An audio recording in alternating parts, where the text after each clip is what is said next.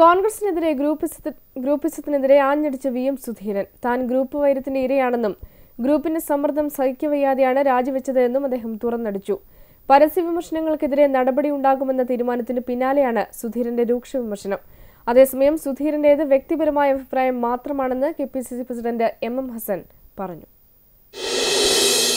രാജ്യസഭാ seat Kerala കോൺഗ്രസിന് നൽകിയതിനെ തുടർന്ന് കോൺഗ്രസിനുള്ളിൽ ഉടലെടുത്ത വിവാദങ്ങൾ ചർച്ച ചെയ്യാനാണ് 2 ദിവസങ്ങളിലായി പാർട്ടി യോഗങ്ങൾ ചേർന്നത്. എന്നാൽ അനുരഞ്ജനം ഫലം കണ്ടില്ല. നേതൃയോഗത്തിനു ശേഷം പുറത്തുവന്ന VM സുധീരൻ ഗ്രൂപ്പിസത്തിനെതിരെ പൊട്ടിത്തെറിച്ചു. ഗ്രൂപ്പ് സമ്മർദ്ദം സഹിക്കവയ്യാതെയാണ് താൻ രാജിവെച്ചതെന്നും ഗ്രൂപ്പിസത്തിന്റെ ഇരയാണ് താനെന്നും നേതൃത്വത്തെ വെട്ടിലാക്കി സുധീരന്റെ തുറന്നു പറച്ചിൽ.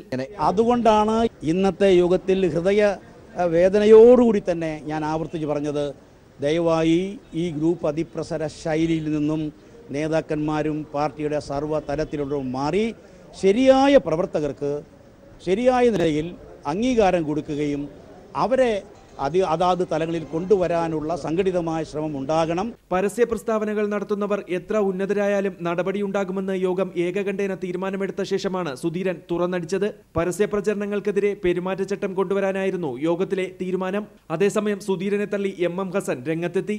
ഗ്രൂപ്പ് അതിപ്രസരമില്ല, പാർട്ടിക്കകത്ത് ഗ്രൂപ്പുണ്ട്, അല്ലാതെ ഗ്രൂപ്പ് അതിപ്രസരമൊന്നും അല്ലാതെ ഇത് അവരുടെ സ്ഥാനങ്ങളുടെ അടിസ്ഥാനത്തിലാണ് ഈ ആളുകൾ. നേരത്തെ ഇതെല്ലാം തീരുമാനിച്ചിരുന്നത് VM സുധീരൻ അടക്കമാണ്. അപ്പോൾ അന്നില്ലാത്ത ഗ്രൂപ്പ് അതിപ്രസരം ആ പൊസിഷനിൽ ഇരിക്കുന്നത് കൊണ്ടാണല്ലോ ഇവർ 3 പേരും കൂടെ തീരുമാനിക്കുന്നത്. ചർച്ചയിലുടനീളം സീറ്റ് നൽകിയ നടപടിയെ നേതാക്കൾ വിമർശിച്ചു. ഉമ്മൻചാണ്ടിയെ ഒറ്റതിരിഞ്ഞ് ആക്രമിച്ചാൽ ചെറുക്കുമെന്ന് തിരുവഞ്ചൂർ രാധാകൃഷ്ണൻ യോഗത്തിൽ വ്യക്തമാക്കി.